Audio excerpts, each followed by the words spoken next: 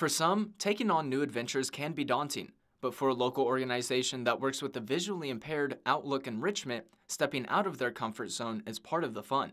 Getting out in public and doing things with other people that can relate to your situation, it feels like you're doing it as a team instead of doing it all by yourself.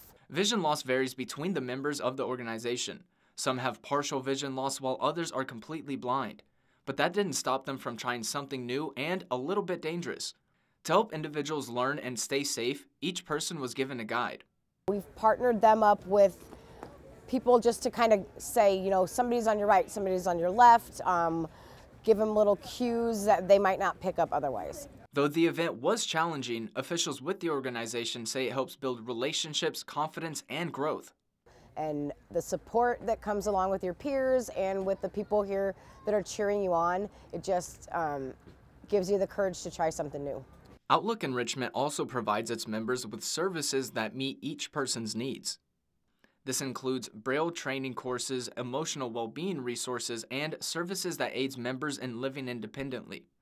According to the National Eye Institute, February is Low Vision Awareness Month. Mackey says even if trying new things can be frustrating for the members, seeing them smile after accomplishing these obstacles is inspiring. For Fox 42 News, I'm Chandler Farnsworth.